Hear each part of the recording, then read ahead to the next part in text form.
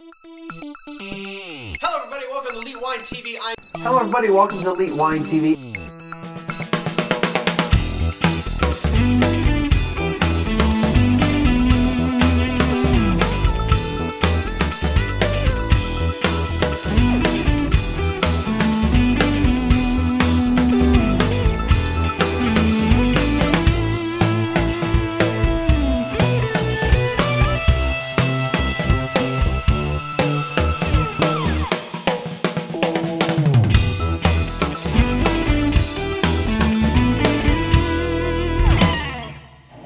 Hello everybody, welcome to Elite Wine TV. I'm your host Mark Fusco here for another great special edition of the show. I'm here with Dave Reilly at Duchman Family Vineyards, right?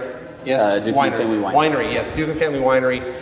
And he's been kind enough to take me on a little tour of the place and talk a little bit about the winery here. And we're about to taste some amazing wines. But first, let's go ahead and talk about you, Dave. How did you get into this? You know, tell us a little history about yourself. I actually used to own a construction company and realized about 10 years into that there had to be more to life, and I had 25 acres in Wimberley that I wound up planting about a half acre in grapes, followed by another half acre, followed by another acre, followed by 3 more acres, and ultimately ended up with 7 acres under vine and had successfully worked myself out of construction. Nice. Yeah, it worked out. Nice, and we were talking about what you've done some trial by, well, not trial and tribulation, but you kind of worked through some of your what you grew. You kind of worked through what you realized what works well and what doesn't work well. Right. I started with things like at my vineyard, Sangiovese and Cab, and that was back in 2000-2003 time. This vineyard was actually planted in 2005, and then by Mark Penna, my predecessor here, and had the opportunity to learn what grapes really should be grown in Texas. Okay. Yeah, and that's something that I've already discussed with you, that this week of coming here, that seems to be a common theme, that many of the places are seeing that there's some grapes that really take well to Texas and others maybe not so well. Right. And that's part of the philosophy here, really.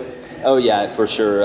It's our philosophy is if it grows well in Texas, we'll make wine within reason. Right. But it's we're really just primarily focused on. We started with the Italian varietals because we believed that those would do well in Texas, and I think we've had more success with those varietals, and there are others that we have contracts for, like Tempranillo, which of course is not Italian, but I think does well in Texas, and you'll see a Tempranillo from us in the 2011 vintage. Right. So that's cool. So you've been here for how long? I've been here since 2006. Okay. Actually planted the second half of this vineyard, and then came on board after that, in kind of the early summer. Mark Penna called me, said he needed help and I needed experience. Okay. And that was the beginning of our mutually beneficial relationship. Very cool. Very cool. About how much acreage do you have here on the property? There's 17 acres planted here, and that's we've got Montepulciano, Aglianico, Sangiovese, some Vermentino, a little bit of Muscat, and actually just planted some Tempranillo. Okay. And then you also, I believe we were talking about, do you get some stuff from the High Plains also? Oh yeah, yes. yeah. We, almost everything we get really comes from the High Plains. We still do get, the 7 acres that was my old place in Wimberley. Mm-hmm. We still buy those grapes. But yeah, I would say we are weighted very heavily on High Plains fruit, but 100% either High Plains or Hill Country, it all comes from Texas. Which to me is very key, is that when we're tasting Texas wines, that they are from Texas. And I mean, it's just like right before we started recording, I'm not going to buy a California wine that doesn't come from California, so or California grapes, so or Yeah. just like in Europe, same idea. Right. You know, at least for the purposes of review. I mean, if I'm wanting to just drink anything, I guess it doesn't matter. But Yeah, I mean, but to me, you know, my philosophy is Texas wine should support Texas agriculture, and you know, I'm proud of the wines we make, and I'm you know, more proud that they're grown right here in Texas by Texas farmers who I know personally. You know, we have relationships with these guys. They have families. Some of them, like the Binghams and the Oswalds, very, very large families, you know, lots of kids and things like that. They're great people, and they are professional farmers. awesome. Yeah, that sun really is hitting me, isn't it?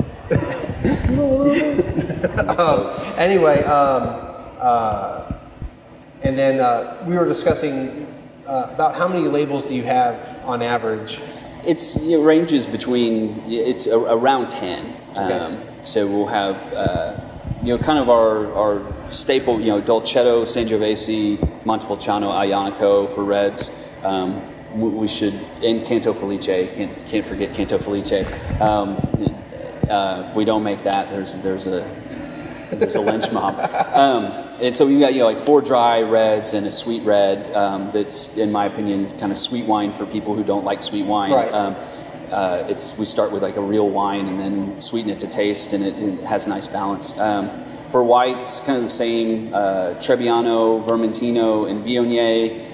We do also make Pinot Grigio, and we make Bianco that we're out of right now. Didn't realize how popular that one was going to be, just off dry. Then we have kind of what I call a transient wine, which is one that we may have one vintage and not the next. For 2010, it's our GSM. We've had Zinfandels in the past, and Zinfandel's kind of a tough one. When we can make it great and we're proud of it, you see it, and when it ends up maybe not being so Zinfandel-esque, we do something else with it. Okay, there you go. But that's very important, because, you know, you're not just going to put it out. Right. If it doesn't meet your quality standards, it's just not going to be put out. Right. And I left out Tempranillo, and that's another one you will see. Maybe possibly not every vintage, but definitely the vintages where it's where I think it's a shining example of Tempranillo. You'll see it. Very nice. What's your production like? How many cases are you doing here? This is Texas, so that can it's like a ping pong ball in a boxcar. We've kind of started at 4,000 to 6,000 cases and have gradually built up. 2010 met our full production goal, which is 20, followed by 2011, which was half that because of the drought and things like that. And then 2012 was another bumper, and we're production somewhere around 25,000. Okay, and that's about where you want to keep it, isn't it? That 20,000 is kind of how we were, what the facility was built for. Things become interesting when you have more grapes or more juice than you have tanks or barrels. Yeah. Well, I can totally understand that.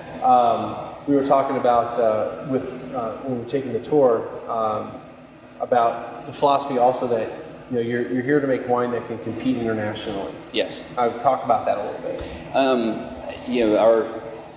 It's simple. If Texas is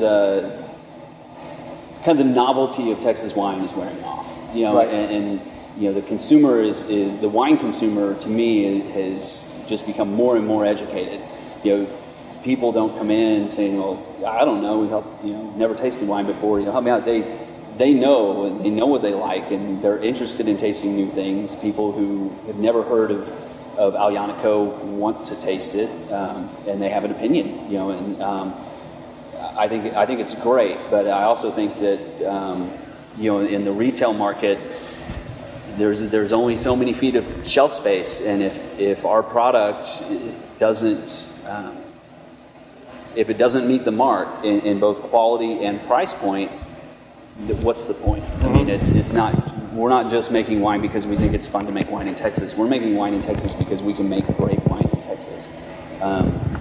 And that goes back to what we were saying before. The way to do that is it all starts in the vineyard. Right. There's no way around that. If it doesn't grow well here, I don't care how great a winemaker you are. If you're not dealing with the best fruit, you're never going to make the best wine. Right. And I seem to think that there's more and more people out there that are coming to that same conclusion that maybe this isn't the best state to grow certain grapes. That we need to look at other things because in the talks I've had with other winemakers, it seems like that's becoming the realization that we can't be necessarily Napa. We can't necessarily be any other place in the world, but we want to concentrate on what Texas does best. I agree, and I think there's a time and place, mostly a place for everything. I don't know. I just don't know that Texas will be famous for the kind of internationally famous varietals. Right. I think we'll make our mark with things that we'll introduce people to. But Vermentino, I think we're turning that into a household name, right? And it has been in Italy for centuries. So we're not reinventing the wheel. I think we're trying to do what we can do best in Texas. Right. I think the sun's gonna win here. Let's go into Vermentino because this is very interesting.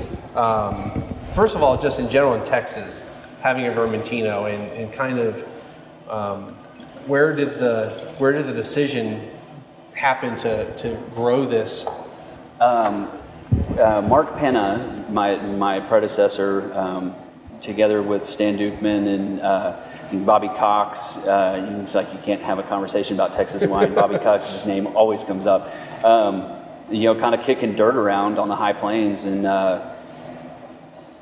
that's I will credit our success with decisions that were made back in 2004 as far as planting these varietals. And Mark had spent years and years growing grapes on the high plains, and somehow he had an idea of what would do well, and I credit the growers for taking the chance, because you got some guys and most of what they've heard of is Cabernet Sauvignon, Chardonnay,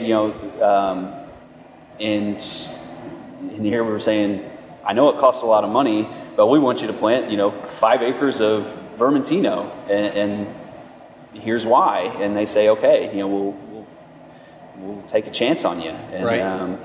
And I think it's working out for everybody. Right, and you were telling me this has been doing very well, right? Yes, this is 100% from Duchman Family Vineyard. And I love this wine. This to me is, it just screams for seafood. But the good thing about the sun streaming in on me is I can really do the whole sommelier thing and go star bright and all that. Yeah. It is clean. She's like, I told you it was hitting your face. Like, yeah, well, that's going to move up. Yeah, I deal with this at the house all the time, but usually the sun goes up pretty quickly. But no, I mean, this is a wonderful citrusy, which kind of gives it that nice pairing with seafood, and the acidity, just the firm acidity, palate cleansing acidities, even with stands up to the butter that you cook scallops in or shrimp. Yeah, and that's something to remember. And I'd probably say it all the time with whites, but the acid is really very key with white wines, because that's what you key on more rather than with red wines. You've got the tannins, with the acidity, that's going to cut through those sauces, and it's going to enhance the flavor of seafood. It cuts the fat. Yeah, it does the same thing that tannin does with red wine. Acid cuts the fat. Tannin does the same thing with red wine.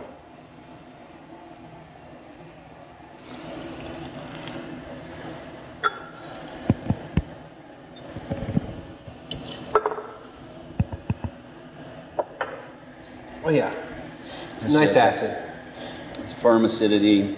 You still got those citrus, grapefruit citrus. And I even get a little bit of salinity to it. So yeah, it will definitely. you don't know, but my viewers know I'm not a seafood fan at all. I don't like it, period.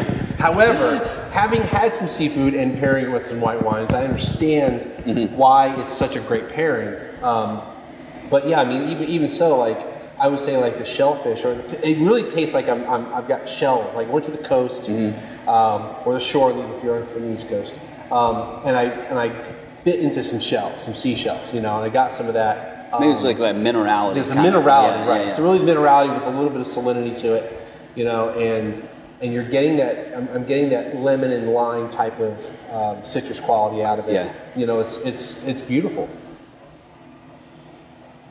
It still has that, you know, it's like that little elusive pear, which, you know, pear's not a real. Pears don't, you know, I mean, you can definitely identify pear smell, but they're not extremely aromatic, and that's kind of how it comes out of this wine. It's just sort of this elusive pear aroma that kind of skirts around for me. You know, that lemony, zesty, and grapefruit. I mean, it just smells like, you know. And I talking grapefruit. I smelled the grapefruit, and then I looked at the bottle, and it went grapefruit. I'm like, well, of course I smelled grapefruit because the bottle said it would. But yeah, I had gotten on that second, the snip right before I tasted one more time. I got that little bit of grapefruit. It was like all of a sudden. Yeah. Whereas they didn't get it initially at first. Initially at first, is that really a thing to say? Well, Christian, yeah, there's your question. I asked a question, but one of my buddies, a good friend of mine, and he watches the show, and he says he really hates when people ask questions. Like, this is the best wine I've ever had, type of like, you know, type of thing. He says it should be a drinking game. So I have now given a shout out to my buddy Christian. I've got some quarters. So,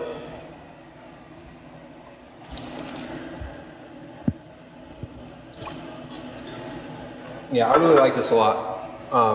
And again, I'm looking at the back of the label, talking about salads. You know, I can definitely see this with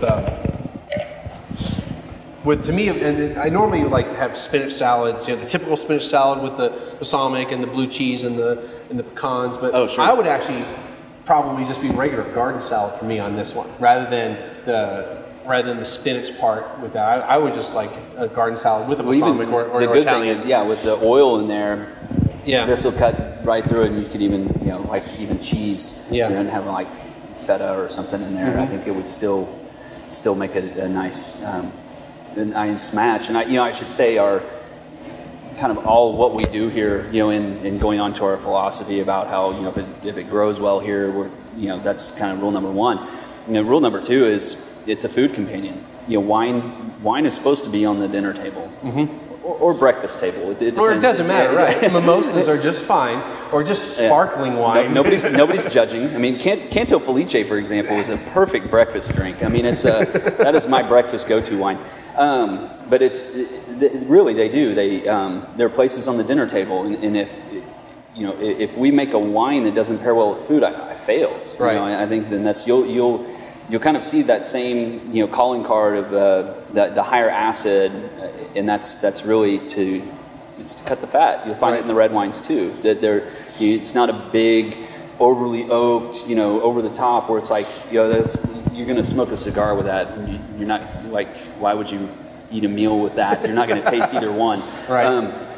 But yeah, ours are it's meant to go with food. Yeah, and I'm glad you brought up the oak, because we had a really interesting conversation about your philosophy on oak and the oak barrels you use, and really actually me learning something. Not that I know everything, because God knows I don't. But, you know, learning something about oak barrels that I just made an assumption that you really kind of pointed out that everyone has that same assumption. Oh, like neutral oak, and it's just sort of a word that means your barrel is, you know, 3 to 5 years old, and it depends on who you talk to, you know, who will call it neutral at 3 or 4 years. But that's really all. I haven't bought a new barrel in several years. That we buy barrels from Hall Winery in Napa. And Elk Cove is in Oregon. And they buy wonderful barrels, and they use them for about 3 or 4 years, and then they don't want them anymore, and that's exactly when I want them. And they and to me, you know, the name is neutral, but they still impart flavor. Period. You'll taste it, just not that overly overly oaked flavor that you get from new oak, and there's no substitute for the aging vessel. I mean, they've known that for a million years. You know, it's there's that little container that lets a little bit of oxygen in there over a long period of time. There's no way around it. Yeah, but, yeah. Instead of like aging it in stainless, right? Yeah. Right. Yeah. It's just there's no. I'll give you a little rinser there. Okay.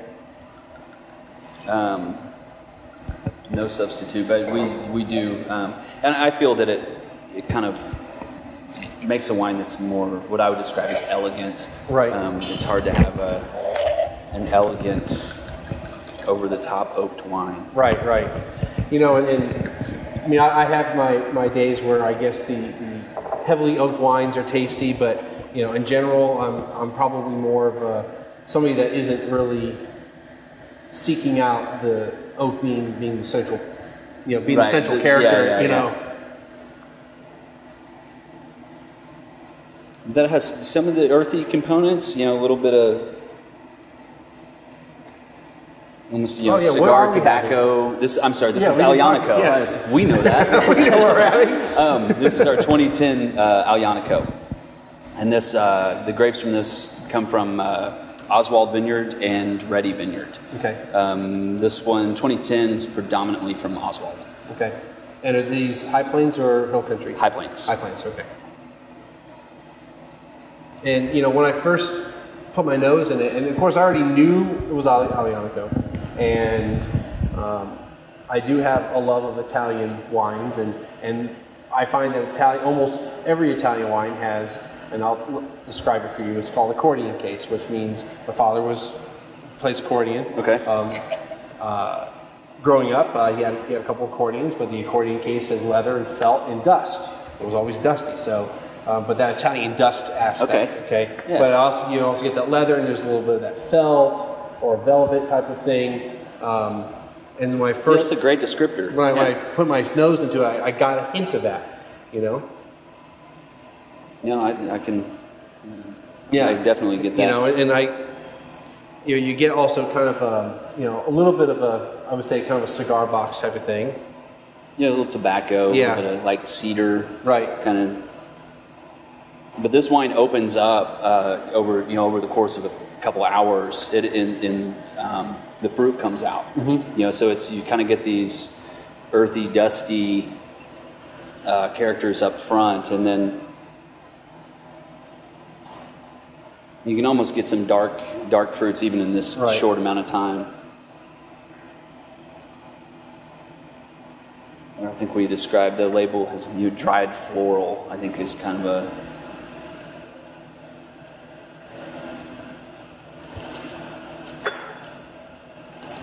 and I can see that with the dried floral. You know, not necessarily potpourri, but more the earthy type of thing with that. And on the palate, you know, it's got some great tannins on it. They're not over the top. They're not killing you. Integrated. You know, they're integrated. Yes, that's the word I should be using more often. I don't use that. I use a balanced, but integrated is a better word. Well, for tannins, that's the word I like. Is they're either out there and you feel them in a way that's unpleasant, right? Or they're integrated in the wine, and that's the barrel and bottle help with that, right? But this has got the very typical Aglianico tannin. Mm-hmm. You know, they can be aggressive, and this one, when the tannins are integrated, it's like you get a very pleasant, firm tannin, right? Which is a feel, not a taste. Right. You know, it's like an actual physical feeling rather than a taste. The astringency that you get, same thing you get in tea leaves, and it's it's coating the gums, but it's not overpowering everything. I still get that minerality. I still get that the wood part, like a cedar box thing. Mm-hmm. I still get a little bit. There's a tad of bitterness to it, which I find I like it. Mm-hmm. But I mean, this is and prior to us doing this, I did let him. Aglianico is one of my favorite grapes. So, I'm glad we're having this because I'm really liking this. Great. You have a good story about Aglianico too with some visitors, don't you? Oh yeah, Aglianico. Or just in general, they were impressed. Right? Yeah, we had a group of Italian wine producers and winemakers that came in, and I hosted them and took them on a tour, and they had to taste all the wines from their hometown, because it's a lot of what we do is Italian stuff, and boy, that was the 2008 Aglianico, and the Italians age. I mean, usually you're looking at 5 to 7 vintages back, typically, and their remark was and I'm not going to do the accent because it's hideous, but how does it taste so good when it's so young? Right. And that was, I took that as a very high compliment. And really, I mean, it doesn't, to me, it doesn't taste like it was 2011, right?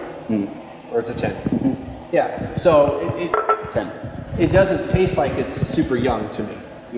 I mean, I wouldn't put it as 8 years old, but I mean, if someone told me this was 3 to 5 years old, I would totally be like, okay, I would go with that. Yeah, it's kind of like mature beyond its years. Yeah.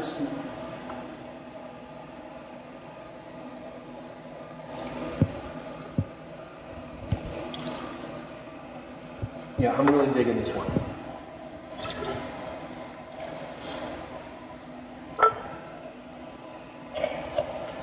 Definitely, you come over here. Both of these wines are, I would highly recommend getting either one of these wines. They're really good. I'm really digging the Aglianico. I really like the Vermentino. It's some good stuff. Let's see if I can get out of the sun a little bit. There we go. But you've got some great stuff here. And thank you very much. It's been a pleasure to be here and see the facility. And this is one of those, again, there's been a short list of wineries that I've wanted to visit, but I don't always get to make that trip, and this is one of those wineries that has been on the list. Cool. So I was very happy. We're happy to have you. Yeah, I was very happy to be able to make contact with you guys and be able to stop by. It's been a wonderful experience. Great. So do you have anything else you want to talk about with these wines or anything else before we move on? Oh, I mean, we just got to talk about 2 of them, but we have a portfolio of award-winning wines that I would invite anyone and everyone to come give a taste for themselves. Absolutely. All right, we're going to wrap it up for the show. As always, make sure you click the links above. I'll have a link to the Duchman Winery above. Click the links above to friend me up. Click the link below for the Duchman Winery. Of course, leave comments below. And as always, thank you for stopping by. We'll see everyone again next time.